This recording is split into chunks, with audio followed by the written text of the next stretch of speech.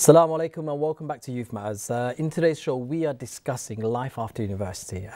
Recent statistics that were published by the Department for Education shows that, in 2016, 87% of people who were graduates were employed compared to 70% of people who are employed who don't have degrees. So, that tells us that there's a significant difference between those who go to university and get a job and those who don't. As always, we want to hear your views.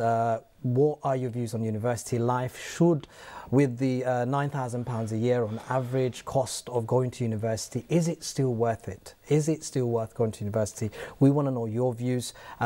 If you've got an amazing memory from university that you would like to share with us, then please get in touch and tell us. Assalamu alaikum. Amra last segment maze amra bayan tologe matimo university bade life kila bodle kham kila university takhle khamordai kila preparation khora jay university maze bala jinish kita kholle apnar laboibo khamogialle otalo আমরা মাথা করব আপনারা যদি experiences থাকে তে আপনারা শরীক হইবা আমরা ঘুরাইবা না ইমেল করবা স্ক্রিনের মাঝে আছে Joining me again on the panel is Adil, who is a postgraduate, and I will be asking you some questions related to that because I think it's important for people to know there is opportunities to study beyond that.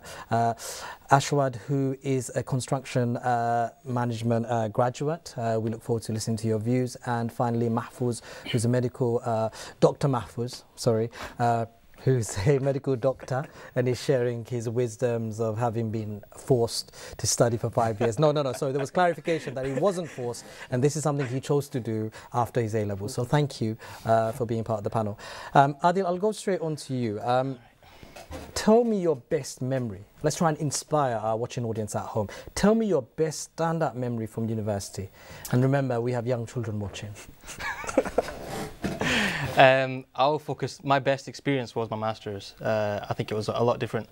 My best memory from my master's degree, I think it was just that day when the deadline for my dissertation, because that was the last thing left.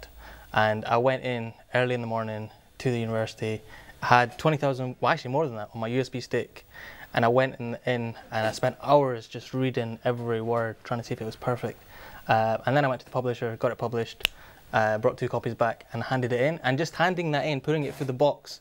Knowing that was the last thing I'm thinking, is that it? Like, is that it? And okay, that's a real feel, It's a roller coaster of emotions. Okay, brilliant. Thank you for that. And Brother Ashwad, other than the memories in the pub, which I'm sure it was, please tell us about your best memory.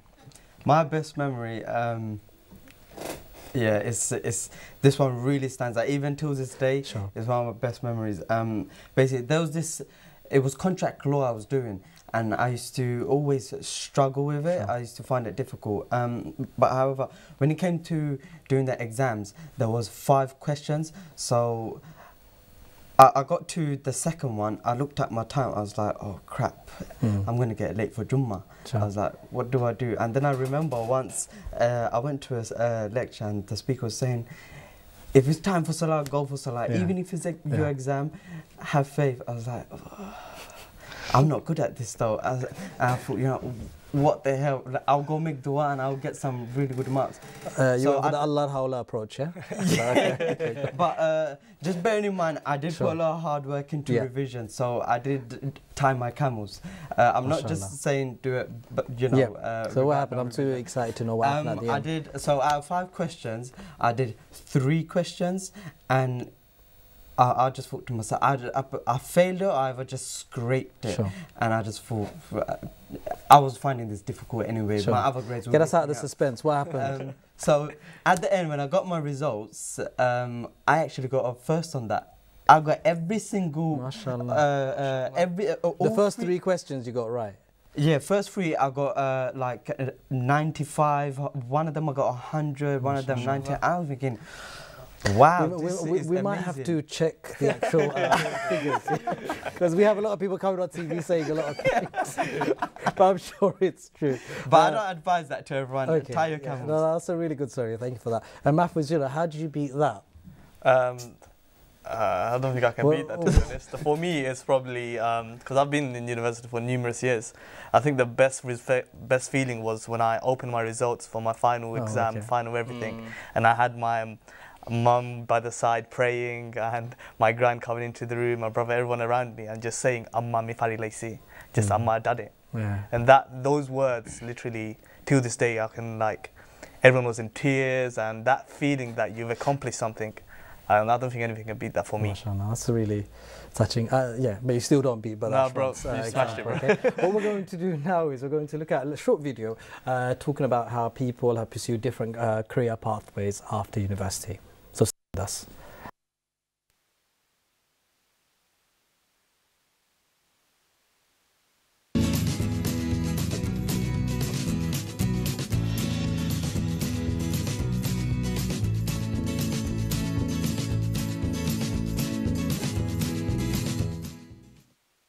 After I graduate, I plan to pursue a career in academia, so after my undergraduate degree I'll be looking to do a master's degree.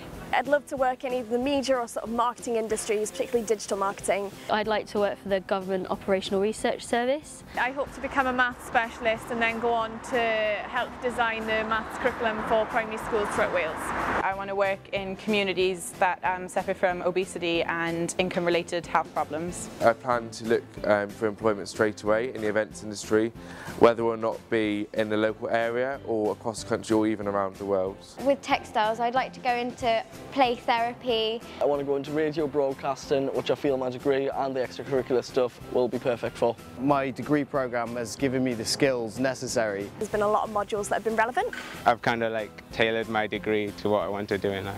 What I want to do is quite niche. The university's got lots of links with different government departments. We've got the experience from having external industries come in and talk to us and make us more aware. Lecturers has helped me network enough to make the connections that I need to get into that career. Especially in the current job market where a lot of the top jobs, they just won't even consider your application unless you have a degree of some kind. And hopefully somebody will give me a job. So that was a short video, just kind of people talking about what they did post graduating from university, and you know, we'd love to hear from you. You know, what is your standout memory from university? And please, you know, inspire us and the millions watching at home. We've got a caller on the line. Assalamu alaikum, caller. Walaikum salam. How would you? Yeah. So, sister, what was your best memory of life at university? I actually have a question for the panel. Oh, okay. Go ahead. So, as Bengalis, our parents obviously feel like, you know, uni is plain sailing. It's probably 3 years, the degree's done, you know, you're finished. But would the panel want to talk about any struggles they've actually faced during university? Okay, that's a really good question. Sister, have you gone to university yourself? Have you gone through I have, yes. Okay, and what is your one standout, you know, memory, a brief memory that you have? What's the best memory? Honestly, I would say the friends you make in the prayer room. That's a really It's quite a nice community feeling there. Yeah, are you saying that because you're still in touch with people? Yes. Who go to the prayer room, who went to the prayer room. Okay, that's a safe bet. All right, thank you, sister, for that. So the sister speaks about some of the challenges. We will actually speak about that. You know, Mahfouz, you know, starting with you, what do you think is a challenge that maybe people don't speak about, some of the challenges at university? It's like when there's a certain perception that when people are going to university, that you're going to pass every single year, you're not going to fail anything, you're not going to get less marks in something. But the truth is, every single student who's gone to university has had a struggle. Sometimes it's struggling with a certain topic, sometimes it's a year, and sometimes even struggling with the university. That personal accounts for mine is that, again, I mentioned earlier that I went into university not really struggling as much. But when I went into university, I was with people who have studied in private schools, grammar schools. I was of the handful that went to a state school and had the upbringing in entire hamlets. So first struggle for me was to actually speak to them properly, because I had a proper East London slang, and I remember speaking to a student, and I was speaking away, and I was talking to him, and he turns and goes, "Bro, I'll be honest with you, I couldn't understand one word you said." That's when it hit me, right, okay, this is going to be a struggle. But throughout the years I've been in university, I've failed so many times. And I've come so close into getting kicked out of med school at some points. And the admin team have turned around to me and said, "There's no way you're passing this." those words, whenever I hear that, that just gives me the fighting spirit to go on. That wasn't because of the late night parties, Mahfouz. Maybe. No. Okay. But Mahfouz, tell me this, mashallah, you know, you're an inspiration for us all, and someone who's gone through the struggles of growing up in a deprived area.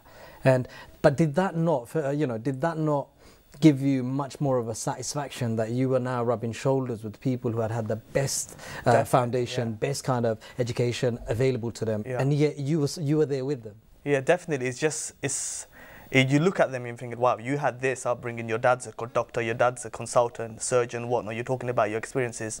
I didn't have that, but alhamdulillah, I'm in the same position you were. And sorry, just going back to the struggle aspect of it, even in living in Tower Hamlets, you have certain struggles as well. And I personally believe if in university you never fail, then you haven't been to university. Because through failure, you grow into being this strong, independent person that is able to take on anything. And that characteristic that you gain from university is something that will be treasured later on in life when you go into the workplace.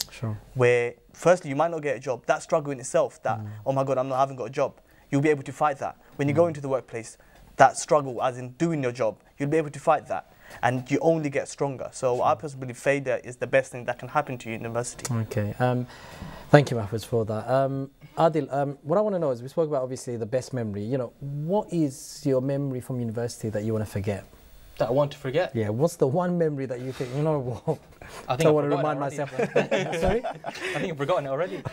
You've repressed it, yeah, it's been that bad. No, but something that, you know, it could be something as small as, you know, I don't know, handing in your, missing a deadline. That could be a memory that you just think, why did I risk that? You know, something, what's the one thing that you just think to yourself, I wish I didn't do that? So, you know, once again, we're trying to advise people at home so that they don't do that as well. Could be something funny as well, it's fine. Yeah? Let me think actually. But that's what you can come up with another creative. A better one. I think timekeeping was... Honest one, please, this time.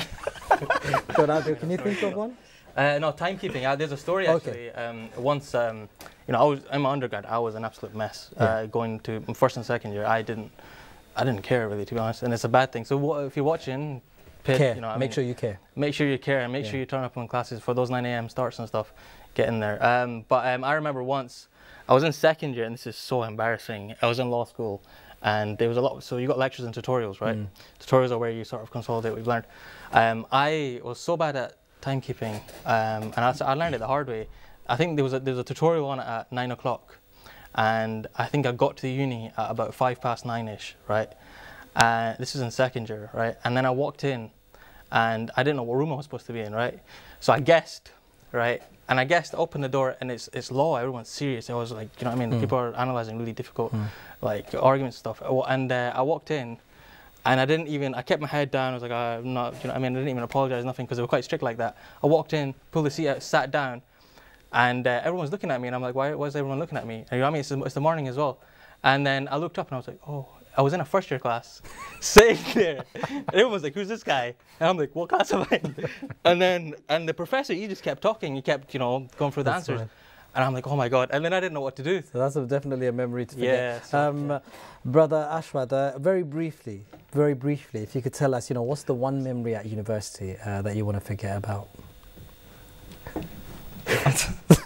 You can't. You've had such good memories, mashallah. Yeah, all the memories have been brilliant. I don't know. I'll come back to you then. I'll go to Mahfouz. You can do it. Okay.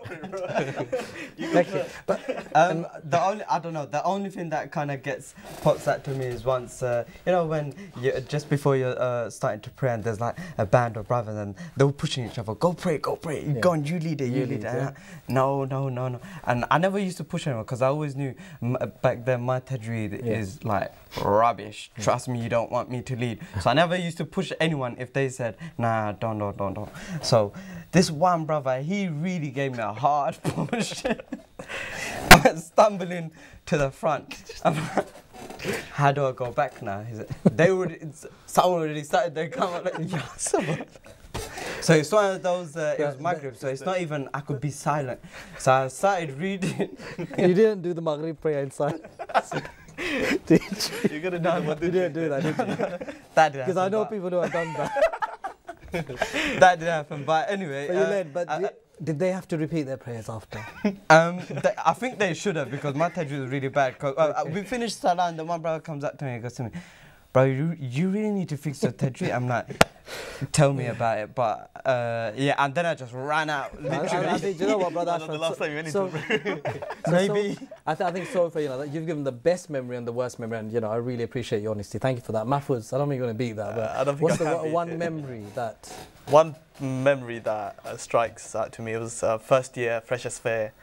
Going to the different societies, signing up to literally everything, to the extent where someone was offering free Nando's, and it was actually a clubbing society. So I was in the, like, should I just sign up, put my email down, they'll email me, then I just unsubscribe for the free Nando's chicken. Yeah. And as an 18-year-old, you're like, free Nando's chicken, so I signed up. And yeah, I used to get emails, so I deleted that email. Yeah. Forgot the check-in though. Okay, we'll have to check once again whether we did that intentionally or whether it was for the Nando's. Okay, but thank you for being honest. The next one is your best university professor and why, because people always speak about their professors, and sometimes I want a really brief answer because we've got quite a lot of questions that I want to get through to give the best experience for people watching at home. So really quickly, your best professor and why, very briefly. Professor Guy. He marked my dissertation. He took over. I put forward a really strong, title for my dissertation, and it was so big that I ended up getting the head of the Department of Management. This guy's like one of the top guys, and he was so strict. I was like, mate, how am I going to work with you, right? And we just clashed, and I very quickly realized that it wasn't going to work. So I went to Professor Guy. He said, listen, I'm more than happy to help. And it turned out to be one of the best dissertations at the university now, so alhamdulillah. So not to underestimate. Because we're going to now focus on, I think, jokes aside, there are a lot of people who are probably in two minds as to whether they want to go to university or not. And, how do we, Mahfouz, I'll start with you. How do you choose a good university? I think the more important question is, how do you choose the best course? As in, different universities offer the same course, but what you want to do is look into the specific course they're offering in that specific university, because sometimes things differ in terms of little modules or the different experiences you're going to gain. So I say look into that, and also look into what you have as a vision in your life, and then just see if it fits with the course you want to go into, university you want to go as well. Thank you. And Brother Ashwad, what's your advice for people who have graduated but they can't find a job, really briefly? Stay patient, keep trying. Everyone goes through that phase. I went through that phase. If you have contacts, use it. Where would you look? Say if you want to look for jobs, give us some sites or some publications. At the moment, I will say be active on LinkedIn. Okay. LinkedIn is very useful. Also, if you are really struggling, try do some work experience in the field that you are looking to go into. Or if you don't find the role you want to do, maybe there might be another role that's available in the same industry or same field. Just go in there, do it. Just get your foot in there. That's because really good advice. With me, what happened is when I graduated, it was pretty difficult getting a job. There wasn't many they weren't taking many graduates on when I graduated, and I was very fortunate. I'm so grateful that my eldest brother helped me. He had contacts. This was before LinkedIn. LinkedIn didn't exist, so my brother was my LinkedIn. So he actually helped me get a job. Unfortunately, that was like in Manchester, I think in Coventry. I didn't enjoy it staying away after 3 months, so I came back, and I was on job seekers allowance for about a month, and yeah, I didn't enjoy that. But at the same time, I was looking, and then I found another job. It wasn't quantity surveying though, and it wasn't a graduate scheme. It wasn't even a trainee scheme. It was a accounts clerk. But that obviously helped you to come to where you are now. Yeah, but it was in the same industry, and then eventually, once I got my foot in, I spoke to the managers, and then I found my way to where I am today. That's really good advice. Adil, I'm going to speak to you. Why you've done a postgraduate qualification. There might be people out there who are in two minds. Do I do it? Do I not do it? What would be your advice? I asked someone whether I should do a master's before I did it. Obviously, I asked quite a few people, and I asked quite a good individual. He's a public figure from Newcastle, and he said, "Listen, it's very, very niche.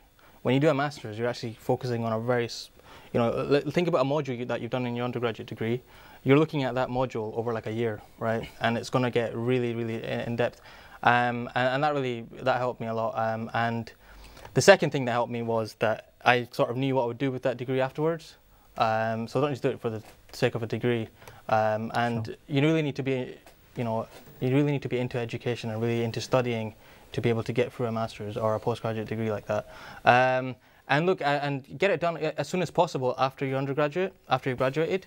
So I took a year out before I started my master's, and I think that was the perfect sort of time for me to get right back into studies and get back into just the university lifestyle again. If you delay it, some people do it in their 30s, 40s. That can be good, but some people struggle getting back into studying. Thank you. And Mahfouz, what is it that you're doing now, you know, having graduated? So with medicine, you kind of fall into the system, NHS system, and you get jobs straight away. So right now, I'm working as a doctor in Ealing Hospital as a FY1. Sure. And so I'm literally doing. How is it, Mahfouz? You know, when you're starting to become a doctor, obviously you do placements. How is what you did during your placements different to what you're doing right now? Because you were saving lives even then, right? Not to that extent. I mean, you do make a difference as a medical student, as in the interactions you have with patients and you talk to them and you help the doctors there. But once you go into becoming a FI1, a junior doctor, you lose a certain safety net. Sure. And you have more responsibilities. You have prescribing powers, for instance, where if you're sometimes at night you're on call and you're like the only doctor on the wards. So if there's an emergency, you're called and you have to go and sort that out. And then you have the aspect of talking to other family members who are really worried about their loved ones. Of course, Every single word you say, they hold on to that. So if you give false hope, they're going to hold on to that. And the other thing of that responsibility on your shoulder when you're treating a patient, one mistake could be the end of someone's life. And that is just a domino effect with the family. So all that responsibility, you can never prepare for, and something you just have to take on. Thank you, Mahfouz. Now that's the end of the show. You know, my thanks to our panel members, also people who have phoned in and emailed as well. Just to summarise, I think it's obvious. You know, the people who have been on the panel today, they've spoken about their many experiences, good and bad, at university. But I think what's clear is, you know, the richness of life skills and knowledge that you pick up when you go to university. And despite, you know, such a hefty debt at the end of it, like one of our guests was saying, you know, you have to weigh out the balance. You have to balance whether that will then help you get to where you want to pursue in your future career and your ambition. So, you know, please do research, and like the advice that was given, research what you're going to study before you commit to it, because a 3 or a 5 year degree is a very long time. You know, keep in touch with us via email, and you know, do watch the Youth Matters Facebook page and, you know, all the updates there. And afnara balatahuka, and thank you for tuning in today. Assalamu alaikum.